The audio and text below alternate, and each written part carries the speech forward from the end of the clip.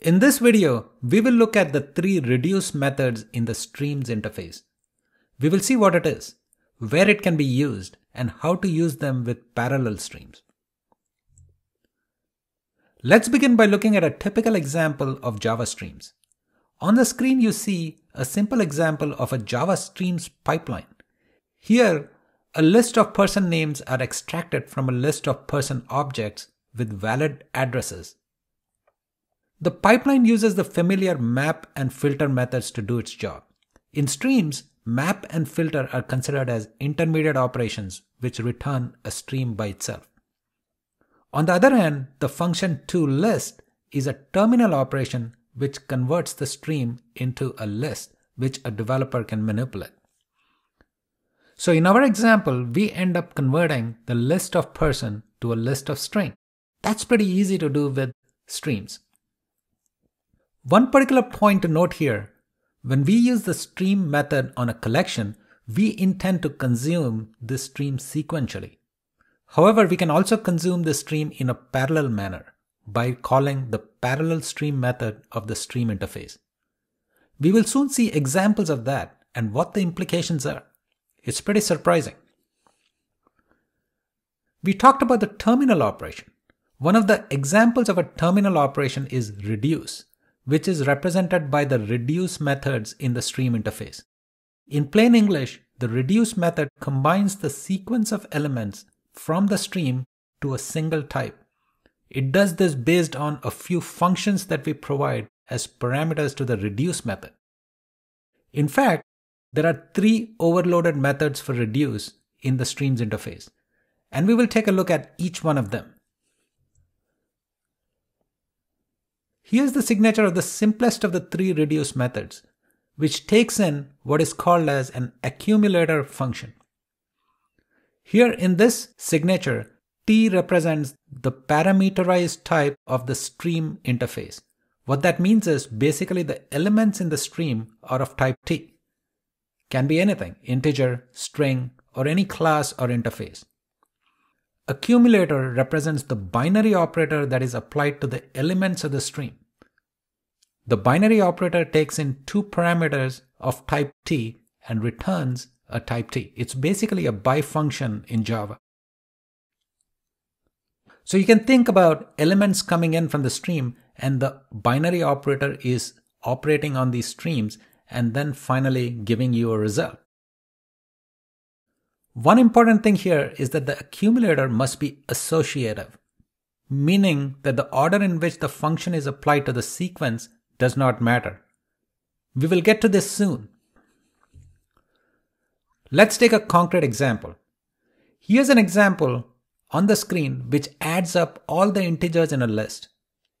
Notice here that the list of integers is reduced to a result type of integer, which is also the type of the elements of the string. The accumulator function being used here is a lambda, which simply adds two elements. Note also that no types are specified in the lambda, which means that the compiler will infer the type to be integer because the type of the stream element is integer.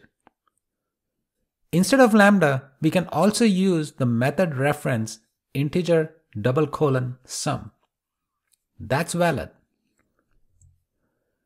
Now let's go through the steps as each element of the stream is processed.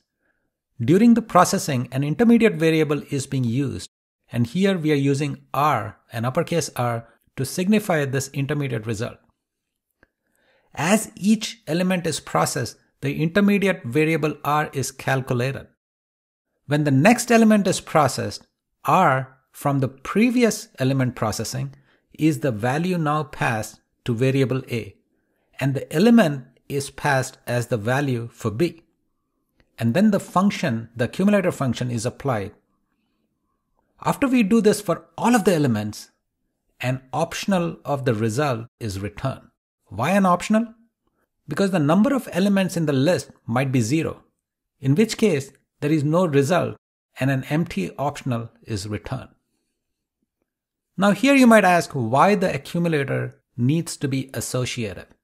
Now this is important when dealing with parallel streams, because when dealing with parallel streams, the JVM might divide the stream into subgroups and handle these groups separately and then combine them.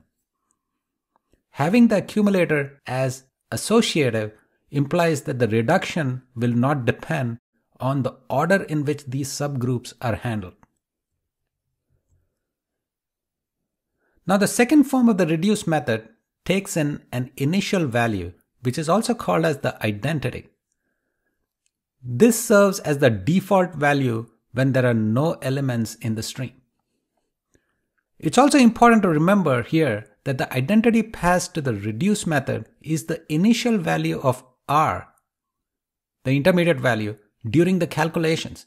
It's called the identity of the accumulator because when you apply the accumulator function on identity and any element, the result must be equal to the element. That's the very definition of identity. This is especially true when running with parallel streams, and we will soon see that. Let's take an example again. So on the screen here, the reduce method is called with the initial value set as 0. So we do not require an optional as a return type because the reduce method will always return a value. In case there are no elements, it will return the default value of 0. Let's see what happens in this case. The reduce method will follow the steps as shown to get the final result. We are assuming here that A and B are parameters to the accumulator function, which is integer : sum. Now the only difference here from the last reduce method is that the initial value is set to the identity value, in this case 0. Now let's go ahead and look at the interesting part. Let's take a look at what happens when we run this with parallel stream. In this code snippet, we have made several changes. For one, we added a debug statement to log the thread name and the actual accumulator parameters during the call. Secondly, notice that we are now using parallel stream instead of stream. And thirdly, we are running with an initial value of 100. Now you will notice that if you run the example, output will be 515 instead of 115. This is because 100 is not an identity for the accumulator. The accumulator being integer : sum, the method reference. 0 is a valid identity because 0 added to any integer will result in the same integer. But 100 is not an identity because 100 added to a particular integer is not the same integer.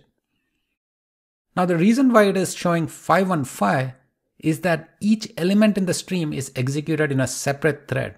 It's actually using the common fork join pool to choose the thread. The first 5 lines of the output on the right shows the accumulator using 100 as the initial value. Each thread will use the initial value of 100, resulting in an incorrect overall sum. Now the rest of the lines sums up these intermediate results also by calling the accumulator function. Basically what we are saying here is that without the initial value being an identity value, the output will be vastly incorrect when run in a parallel stream.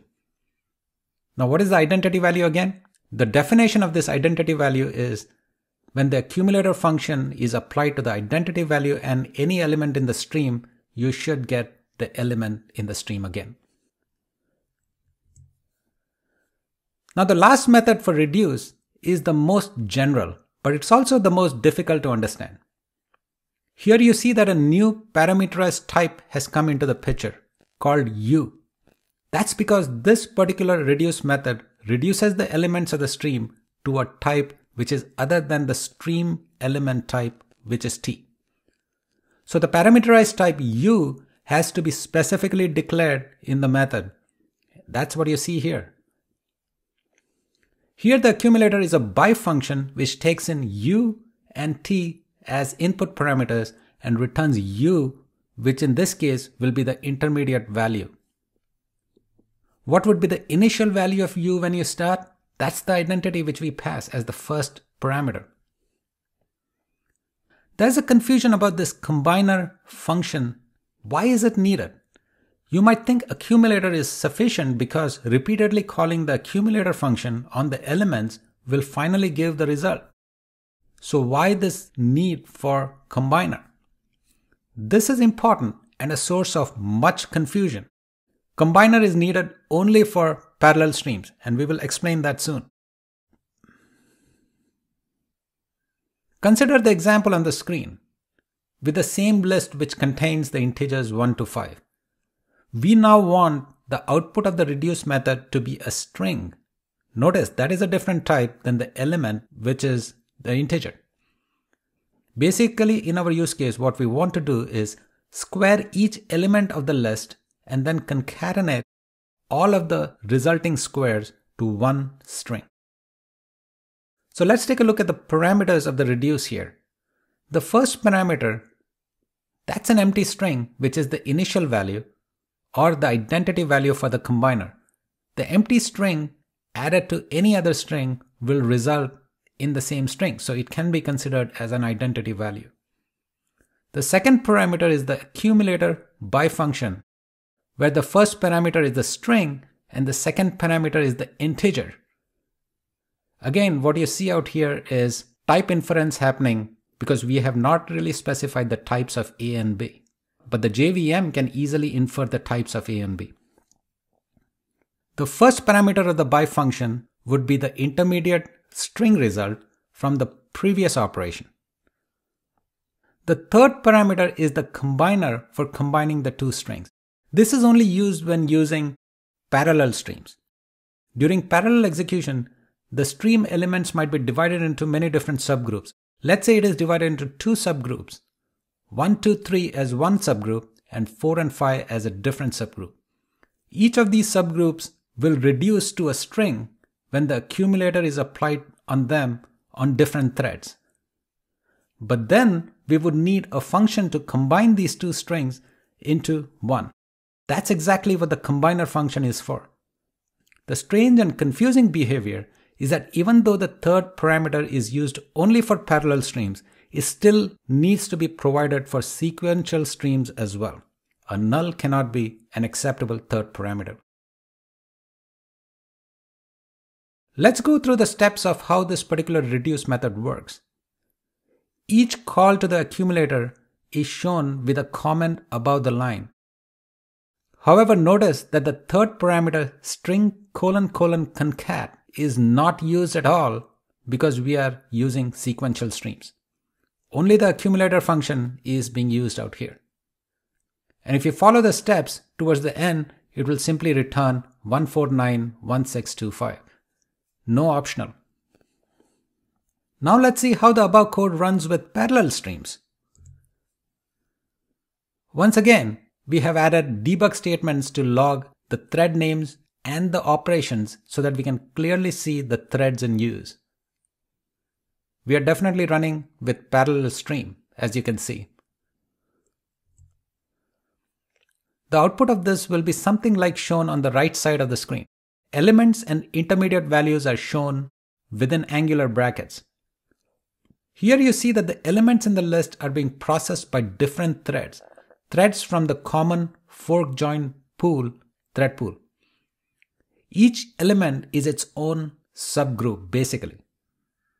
Those threads will then call the combiner function to combine the intermediate strings into the final string. You can see the first 5 lines show the accumulator function being called on the subgroups. Each element is a subgroup. And then the last 4 lines show the combiner function being called on the intermediate results. Basically, by providing proper implementations of both accumulator and combiner functions, we make sure that the stream pipeline works for both sequential as well as parallel streams. Of course, note here that the accumulator and the combiner are actually related and need to be compatible with each other. Now, the confusing part over here is sometimes the combiner is actually not required, specifically for sequential streams. And yet it appears to work. That's because that combiner is never used. For more information on the reduce methods, take a look at the Java doc for the stream interface. The Java doc will give you a good amount of information. Hope this has given you a good idea of how to use the reduce method. If you find this video useful, and if you like this video, give a big thumbs up and don't forget to subscribe to the channel for more quality content.